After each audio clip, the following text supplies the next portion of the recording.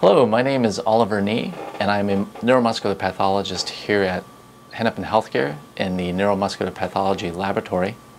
Today I'd like to go over the muscle selection process as well as overview what happens to tissue when it arrives at our laboratory. The selection of a muscle is very important in increasing the diagnostic yield with regards to a weak patient who needs a biopsy.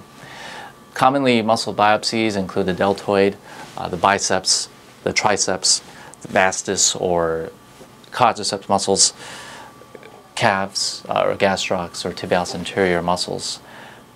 We typically want to pick a muscle that is moderately affected, graded at a 4 out of 5 weakness on the MRC rating scale. This is weakness that typically easily overcomes gravity, but cannot overcome manual motor testing.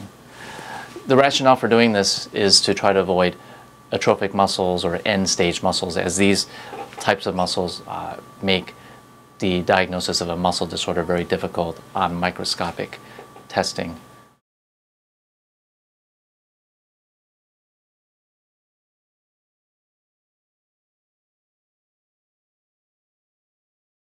Many muscle disorders are patchy, and certain muscle disorders affect very specific muscle groups.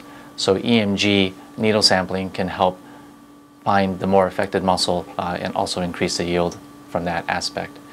EMG needle sampling is also helpful in avoiding chronic atrophic muscles, as sometimes when we actually have the needle in the muscle, you can feel the fibrotic change, and again that may also decrease the diagnostic yield ultimately on microscopic analysis. Another important point is to try to avoid a muscle that has had recent trauma, recent intramuscular injection, or EMG needle sampling, as these processes can introduce artifactual inflammation. Once a muscle is selected, we send the patient to a surgeon for a biopsy. If the patient is in the Twin Cities area, we're happy to try to help coordinate a surgeon for you. When the muscle is obtained, it is sent to our laboratory where it is processed. Our different stains help us tease out a lot of different characteristics of muscle. We look at muscle fiber size, shape, internal architecture, and then the various different stains help tease out different types of muscle disorders such as immune myopathy, inflammatory myopathy, muscular dystrophy, congenital myopathy, mitochondrial myopathy, storage disorders such as glycogen or lipid storage disorders, and so forth.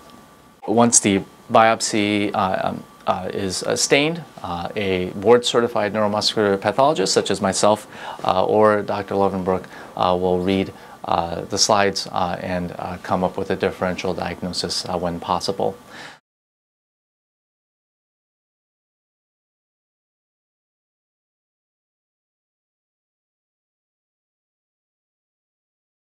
If you have any questions at all about the process or any particular cases, please feel free to contact our lab. We look forward to working with you in the future and appreciate your help in helping us optimize the diagnostic yield of every muscle biopsy.